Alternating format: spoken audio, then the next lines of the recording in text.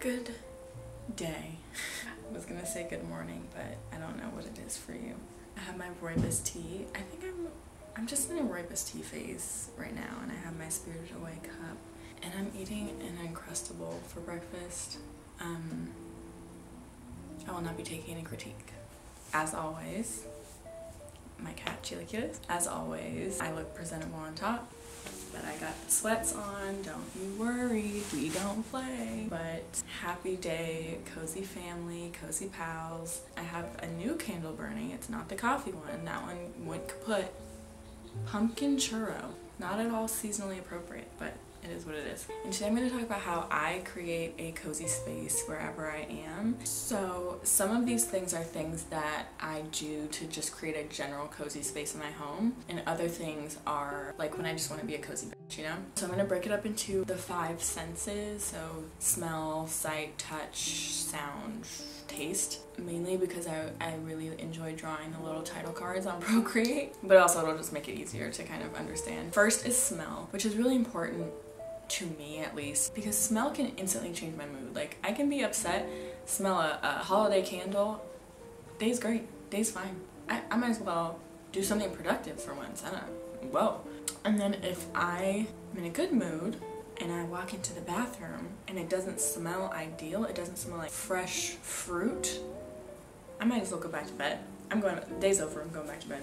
As you can tell, scent's important to me. So creating a cozy space with scent, you can do either with 10 million candles like I do, or you can invest in like a diffuser, or you can get a cheap diffuser like I have in my bathroom and use essential oils if that's more your speed. This is one of my favorites. Capri Blue has a volcano candle, which is really popular. They sell it at Anthropologie, but it's expensive. Like, I would get that candle all the time, but it's expensive. But the diffuser oil is like a way better value for like the same price, basically. Like, it fills the room with volcano-y goodness, but it is way longer lasting than the actual candle. So onto candles. I just really quickly want to tell you, after years of trial and error, where to get the best candles. 3 places. Ready?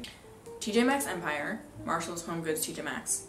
Amazing candles. They have the DW Home ones where they have like every scent under the sun, every scent imaginable. You think of a scent, they have it. There's just something spiritual about being in that candle aisle for hours and smelling every single candle. I don't know what. It's transcendent. You find yourself there. Wow, might be time for a Marshall's trip. The next place is Michael's, the place I get construction paper. Yes, the place you get construction paper. I don't know why. I don't know what worker at the Michael's candle factory is dumping essential oils into the candle, but as soon as you take the lid off, it smells like you don't even have to light it. It smells amazing. I use them on my outdoor patio because that's how well the scent disperses. They also have like seasonal scents, and lights my soul on fire. And the last place is Bath & Body Works, but huge disclaimer, only, and I mean only when it's their semi-annual sale. Do not buy their 3-wick candles if it's not their semi-annual sale. If you do, you're a sweet goddamn fool. I love you, you're beautiful, but you're a sweet fool. Those are the 3 places you can get candles where like they're not natural. You probably will get a disease when you're older. If you're looking for something that won't give you a disease when you're older, I have a couple shops for you. The first is this place called Soy Panda, and they reached out to me on Instagram, and this isn't sponsored or anything. Like, they just said, do you want to try some candles? And I said yes, and I'm gonna buy some candles because all of these look amazing. I can't help myself. I have no self-control. And it's just a small business, and she's so sweet and nice. I'm just gonna read to you a few of the scents. Bear Hug, Tea House. Tea House, that is like my dream scent. Night Market, Lazy Sunday. Ooh, Cozy Brunch, Clean Sheets, Garden Stroll. And here's my favorite. I might be weird for this, but this is my favorite. Veggie Garden. If I don't want my kitchen to smell like tomato leaves, summer herbs, and fresh cucumber every day, I don't know if I'm okay. So that's that company. Another one is Otherland. I'm gonna preface it by it's expensive, but they have the coolest scents. This one is the only full price one I got. The other ones I got off Mercari for like half the price. But this is Cardamom Milk, and it's Frothy Milk Cardamom Praline Woods. Amazing. Another one is Freshwater Pearl, which is sea crystal, salt water, and crushed shells. This sounds like an ad for it, but it's not. I just think they're really cool. And going back to the TJ Maxx Empire, They have soy candles, they do, and the best one is Storm. This is a dupe of the volcano candle I talked about earlier. If you can find these at a TJ Maxx Empire store, you're a lucky SOB, I'll tell you what, because these are always out of stock. It's the only candle expertise I have. I don't have a lot of expertise, but I do have candle expertise. If you have any candle knowledge that I don't know, please share it. Please share it. Do me a solid. I need to know. Oh, and the last candle thing I have to say, I got yelled at on TikTok for not trimming my wick, and I promise I have the tools for it. I just forget to do it sometimes because I'm so excited about my candles. I'll link a Amazon link for this set of candle tools. It comes with a wick trimmer. A wick, that's what it's called, a wick trimmer. And then this tool, I thought it, so it's also, it's like, are you okay? Okay. If your wick is doing this thing to scoop it out, but also you can use it, and there's wax in it, I'm sorry. You can use it to pull wax onto the wick so that you don't have to blow it out and it leaves less smoke, and you can smell the candle for longer. But they also have this, which is like a little snuff, is that what it's called? I don't know.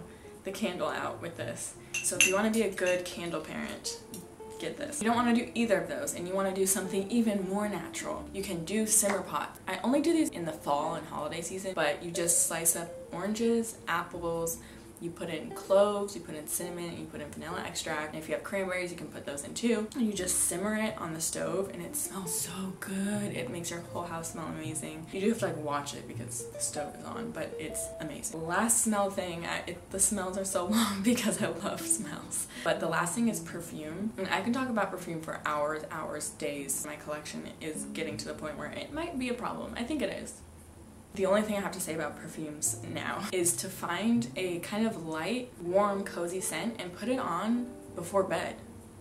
Yes, put it on before bed, or put it on before you get on your couch and cuddle up, and not only will your surroundings feel cozy, but like you yourself will feel cozy. You'll be like, ooh, is that me? Ooh, it's amazing. 2 recommendations I have. Honey and Cream by Philosophy and Comptoir Sud Pacifique. They have a lot of vanilla scents, but Vanille Extreme just smells like vanilla, just pure vanilla, like cake or something. And if you put those on, ooh, you feel so cozy. Also, By the Fireplace by Mason Margiela is a really popular one. I'm just not a fan of like a little more like earthy scents, but it's really popular and it literally smells like you're sitting by a fireplace. So next I want to talk about touch. I have 2 home things and 1 body thing. The 2 home things are blankets and a rug. I'll show a little clip of the rug I have in my place now. Before I had a much smaller rug and something just felt like off. It was small and it was kind of like that thin material and it just didn't feel right. It didn't feel like a cozy space, and so I got a huge rug and I got a wool shag rug that's super soft and comfy. So now when you're entering the room, it feels like this huge cozy space you're entering. Like the whole room is cozy and it feels a lot more, I guess, cohesive, and just the softness of the rug makes such a difference that I didn't think it would. And the thing I have to say about blankets is don't be stupid like me and just buy blankets because they're aesthetically pleasing, because I did that. I just bought a bunch of really cool looking blankets and then I never used them because they were like scratchy or like they didn't actually provide any warmth at all. Get blankets because they're nice looking, but mostly because they're soft and warm.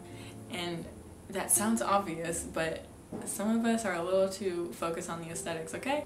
As soon as I did that, I had my favorite blankets. So now I have like a basket of blankets over here that I don't use, and they're just like, are there to look cute. But like this one, this baby, oh, I use this baby. She's soft and she's pretty. Oh, and if you don't have a heated throw, get one now. Get one now. Get one now.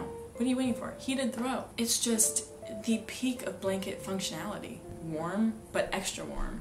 I mean, get one, please. And then my last one for touch is moisturizer. I know it's weird to be like, just put on moisturizer, like, but the process of putting on a moisturizer on your body and like taking that moment of self-care, it's like almost self-soothing, but it's also providing your skin and body something beneficial. But that whole process will put you like in a relaxed, cozy state, and you feel soft, and you just get in the couch or the bed and you're like, I just took care of myself a little bit. And if that's the only thing you do all day, that's a dang good thing to do, and good job. The next sense is taste. This one's pretty obvious, but get something good, get something really good, really tasty, and put it in your mouth. Yep. But for real, like, think of your comfort foods, think of your comfort snacks. Like, what are you eating when you feel the most warm and comforted and like you're getting a hug? Is it like comfort food that your parents made? Is it like a snack you find when you're at the store and you're like, ooh, my favorite snack? Whatever it is, make sure you're decently stocked up on it so that whenever you're in a cozy mood, you can just grab it. Or when you're in a not good mood and you want to be in a better mood, grab it, do that little thing for yourself, do that little treat. One of mine might be an Uncrustable, which is maybe what I'm eating right now. But for real, mine is like tea, which I think everybody's is. I'm just trying new teas and trying different teas, and I have so many teas throughout the day, but I'm like, ooh, this hour I'm gonna have this kind of tea. And it's just so fun and like comforting. And that's really it. That's taste. Not a lot more to talk about. So I realized as I was editing that I left out all of sight.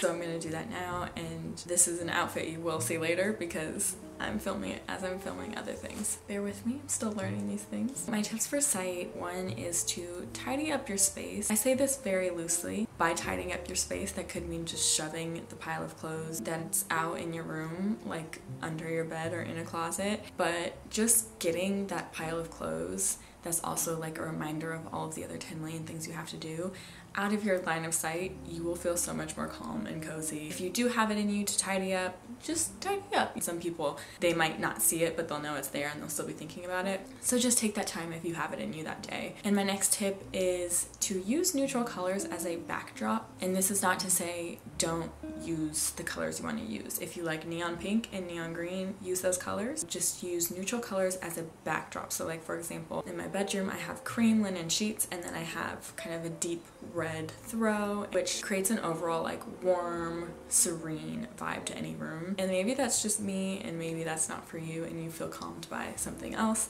In that case, do what you like to do. And last, if something doesn't feel right, rearrange it. It took me like 2 tries to get this room right.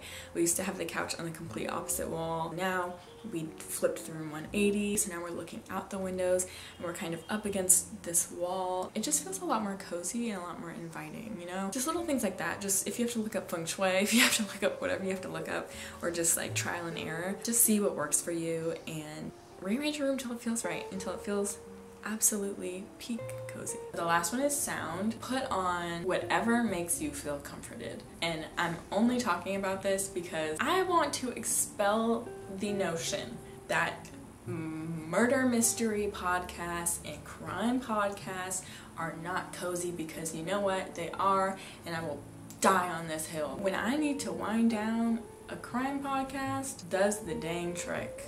But my favorites are Crime Junkie. A new one I just discovered, I don't know how, is Rotten Mango. She'll do real retellings of things, but then she'll also like retell movies sometimes, or like a fictional story, and it sounds like something you wouldn't want to hear if you're normally like a true crime person, but it's really interesting. So if you're crazy like me, use that to wind down and don't feel bad about it. Don't be like, this is cozy time, I only have to listen to like meditation music. Absolutely not. You can do that, that's valid, that's fine, but listen to what you like listening to. If true crime does it, I support you, baby. Also wanted to point out, you don't have to listen to anything. Sometimes silence puts me in a cozy mood. Sometimes I just want to like zone in on something, whether it's like a show or whatever, and not hear anything else. Silence. And part of that, which I'm not going to include in the sound sense, it's just kind of on its own category because it doesn't really fit anywhere, but solitude sometimes is the most cozy an important self-care thing you can do for yourself. Sometimes you just need to remove yourself from everything, from social media, from family, from friends, from significant others, from anything, and that's totally fine. Give yourself the gift of solitude every once in a while. Use the time of solitude to recharge, to do what you want to do. And this is coming from an introvert who does recharge when they're alone, so maybe if you're an extrovert, this won't apply as much. And that's it. Thank you so much for getting cozy with me today. I have a bunch of links below based on things that I suggested, so have at it. And I'll see you next week, Cozy Pals.